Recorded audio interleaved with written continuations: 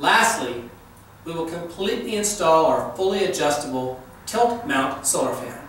This fan uses the same time-proven American design and manufactured system with the highest airflow in the industry. Let's get started. The first thing I'm going to do, come over, mark it to about 9 foot. That finds the center.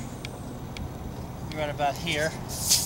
Now I'm going to go 24 inches down from the top to my center hole and mark my center line mark. Now that's the center line.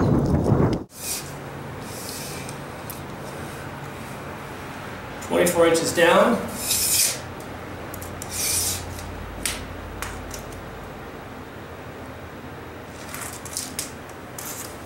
Centered. The screw up through the center of the hole.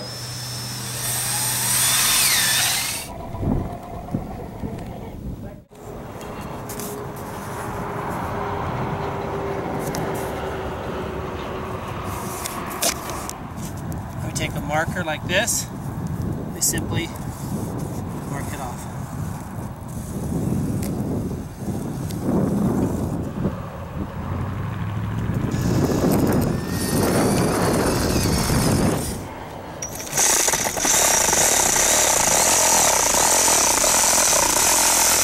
What you're going to want to do is make sure you hold on to the screw once your hole gets over here, so you don't drop this down into the hole. You can break your drywall.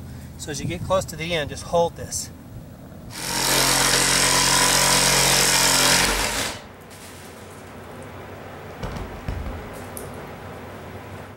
Up about the middle portion of this roofing area, the roofing shingles are glued on with a tab.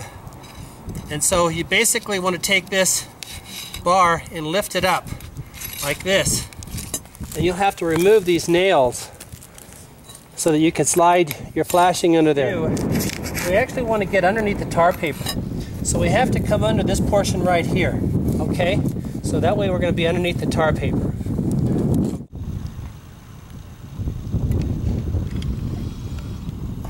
I'm going to slide it under the roofing material, but I'm going to keep it up off the roof deck as much as possible.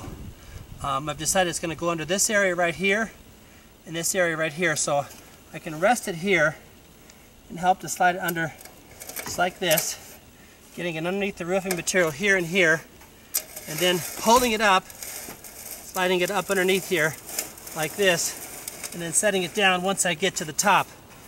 That way we won't have any problem. And looks like we've got this pretty well centered. Now what I want to do is I want to center it. The next step is to fasten it down the roof. The fasteners that you're going to use are included in the kit. A very high-tech fastener. It has self-drilling tip with neoprene gaskets. So these tips will drill through the aluminum material, and then the gasket will seal on the roof and on the flashing material itself. So use a 1/4 inch driver with this.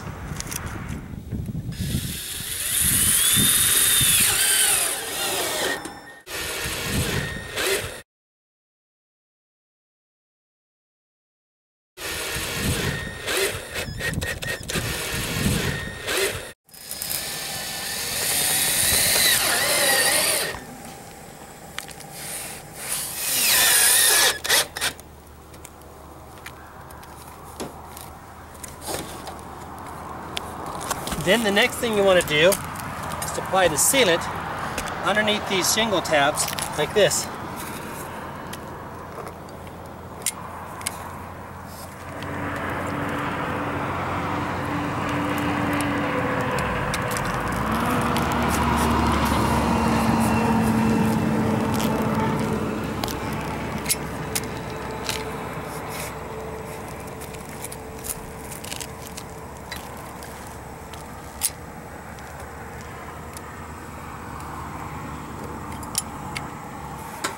I like to put one, if you're breaking on the center of a shingle, put a layer like this.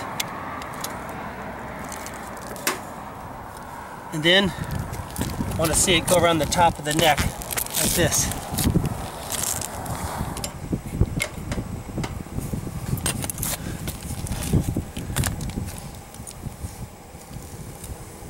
Thing we have to do is to adjust the solar panel. So loosen the fasteners on the side, slide it up to your desired angle. In this case I'm going to put it all the way up. Tighten the fasteners on the side.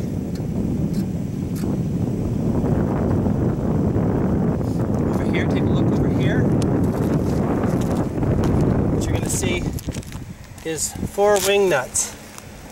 These wing nuts give you the ability to loosen and adjust the angle of the solar panel.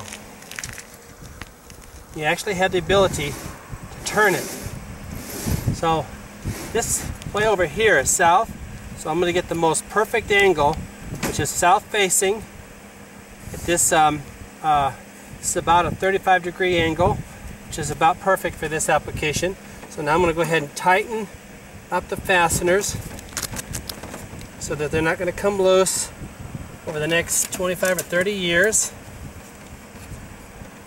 I'm going to make sure that this fastener here is tight too. This is the sealer to make sure that the wire guide is tight.